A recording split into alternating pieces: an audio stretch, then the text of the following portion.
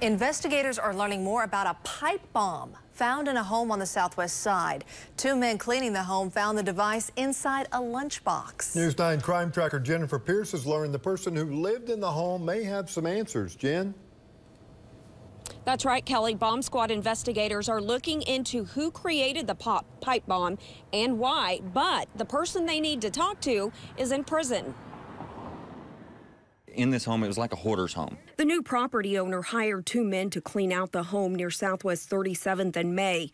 Billy Miller and his brother Chris Howell were told they could keep whatever they found of value. He liked the lunchbox, so we brought it home and opened it up. We were going through things, and that's when we discovered it. Miller made this 911 call when he realized what was on his hands. It's got all kinds of BBs and all kinds of stuff. I mean, don't put your hands on it. He's pulling stuff out of the bag. I'm sorry. There's more stuff in the lunch pail that could be the innards and of the bomb. A dangerous explosive device. The bomb squad determined it was a functioning pipe bomb. It detonated hours after it was discovered. Right after that second shot, it boom. Yeah, you could feel the whole apartment shaking and everything. It was crazy. But neighbors who live near the home where the pipe bomb was found aren't surprised. They say 54-year-old Lonnie Claxton and his family owned this home, but he moved out last year when he was sent to prison. Court records show Claxton has a long felony record.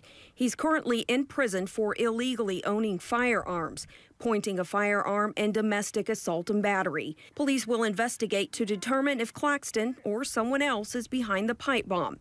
As for the men who found it, they're thankful it didn't harm them. I've never experienced anything like this in my life, and I'm just thankful my family's alive and my family's safe.